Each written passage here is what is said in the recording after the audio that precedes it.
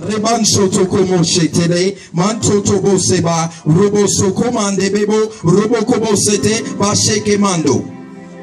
For the Lord says, son, I've seen your faithfulness, even in times of weariness, even at times when older people in the gospel looked at you and mocked because of your youthfulness and your age.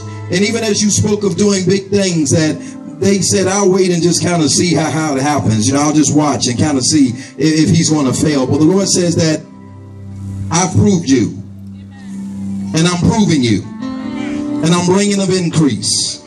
Not only to your ministry in the natural, and to the helpers, and to the financial support that's going to flow in from America, and flow in from Europe, and flow in even from other African nations. The Lord says, as a sign unto you, I would even cause financial support to come to you from even poor nations that are even less privileged than Kenya. That will be a sign to you that it's my hand, and my call, and my grace, and my anointing, and my favor. And the Lord says over you both, I've seen your sincerity for people.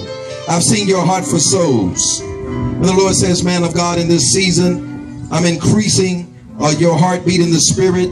I'm increasing your speed in the spirit.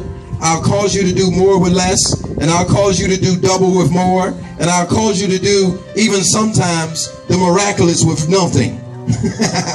But the Lord says, I laugh over those in the spirit that would try to come against you. For you've humbled yourself. And the Lord says that those that will humble themselves before me, I will give grace to them. The Lord says he sees you this day. And the Lord also says that there's an apostolic call upon your life, that he's going to begin to reveal more and more. For he's even called you as a father in the spirit to raise up pastors, to raise up leaders, to raise up ministers. And yes, you go by Pastor Maurice, but many are going to identify you as an apostolic figure, an apostolic father. The Lord says, son, you did not seek a position, you did not seek a title, you did not seek fame, you did not seek recognition, but you sought me.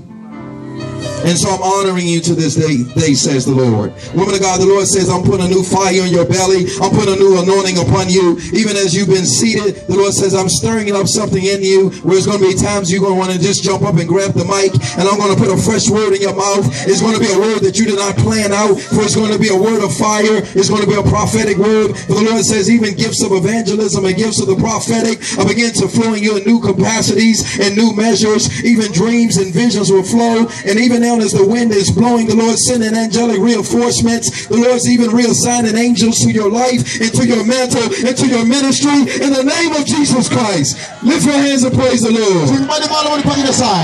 Hallelujah. Hallelujah.